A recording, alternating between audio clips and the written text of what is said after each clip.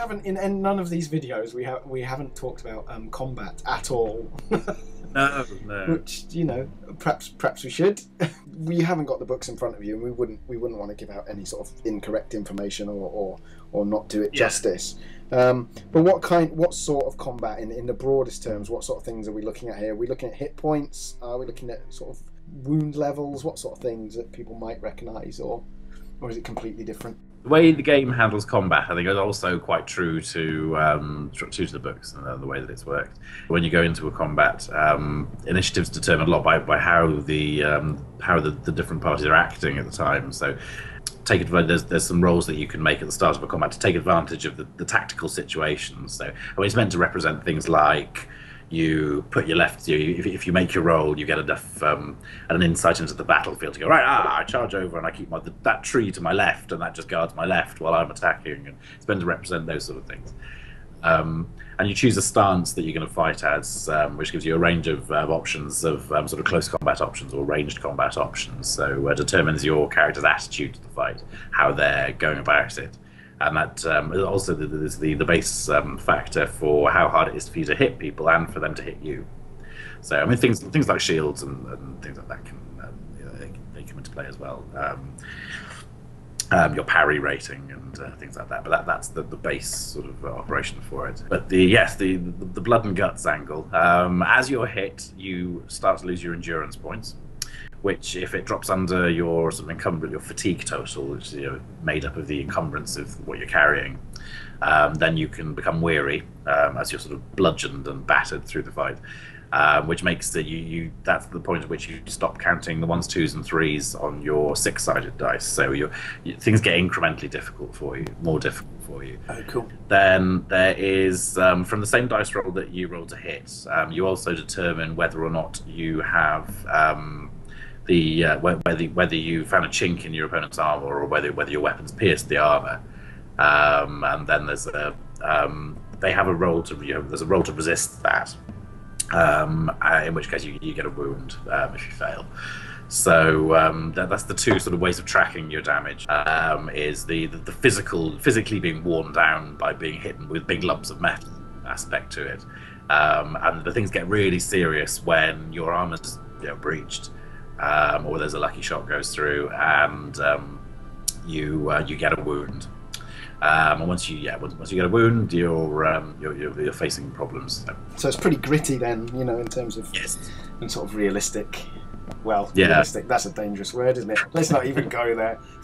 Really, it's not at all realistic. It's got orcs in it. But no, sounds good. Sounds good.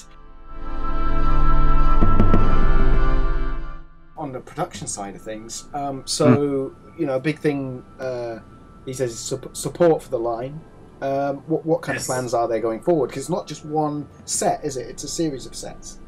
It is, yes. The next set, which should be we're aiming for again August next year, will be it's provisionally titled The Errantries of the King, and that covers Aragorn's journey basically to take up the crown.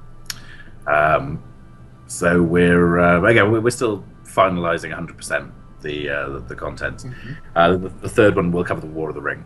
Yep. Then in between those we'll have lots of supplements. The initial range includes a GM screen with a booklet about Lake Town, mm-hmm. and then we'll be moving on into an adventure anthology and a campaign set about the Darkening of Mirkwood. Cool. And there's a couple of other cool things planned as well. So very good. Is on those at a later date. It's quite exciting for me to hear about these things because I'm looking forward to working on them if I'm good. Yeah, I'm supposed to be drawing a gigantic map of Lake Town at the moment. I seem to be doing a lot of videos instead. Yes. We'll get there. And it's coming out in all sorts of different languages, isn't it? There's a lot of different companies in different countries putting out translations. Yeah, we had a lot of interest globally from many companies who wanted to translate. So yeah, we're lucky to be partnered. I've certainly seen there's a German translation, isn't there? Is there an Italian translation? I believe there is. Yeah, yeah. So German, Italian, Spanish, French. French. Oh, very good. it's amazing that's coming to sort of the end of the first set. Yeah, yeah. I had a very weird, I had a very weird moment shortly after we wrapped up artwork on this first set, where I was sort of, I was cruising around online and was just nabbing reference pictures, thinking, oh, that would be great for the One Ring, that would be great for the One Ring, just like scenery and things like that. And I was like, oh, I finished. Stop doing that. I've been doing it for 2.5 years or something. It's like, you don't need to do that anymore. So it's there's no end. The road goes ever on. Absolutely. Oh my goodness, I've got a mountain to climb with this map of Lake Town. Yeah. Gigantic. Wow, cool. That's exciting though. Yeah. It's one of those things, I think, when you realise what's ahead, you think, oh wow, that's going to be a lot of work. And then there's brief pauses. That's going to be a lot of work. Wow. It's going to be a lot of cool work.